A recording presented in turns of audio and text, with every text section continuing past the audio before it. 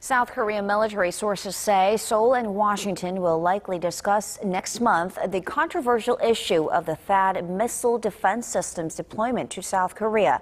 Our Kim Hyun-bin explains what's at stake.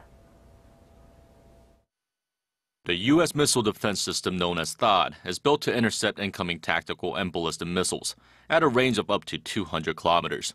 The system uses kinetic energy with a hit-to-kill method that in turn creates an upper-tier defense shield. It's also equipped with a sophisticated radar system that has a range of up to 2,000 kilometers. This is widely considered to be the reason why Beijing is so strongly against its potential deployment to the Korean peninsula, as a radar will be able to cover Beijing and its surrounding areas.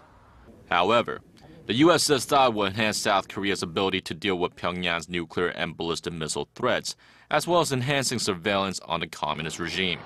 But critics see the possible deployment as Washington's attempt to reel in its Asian ally into its missile defense program.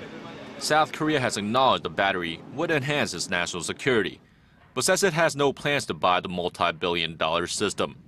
Military sources say the issue will likely be addressed at the South Korea-U.S. biannual integrated defense dialogue set for mid-April in Washington. The sources add that South Korea's Deputy Minister for National Defense Policy, Ryu Jae-sung, and U.S. Deputy Assistant Secretary of Defense for East Asia, David Helvey, will represent the two sides at next month's meeting.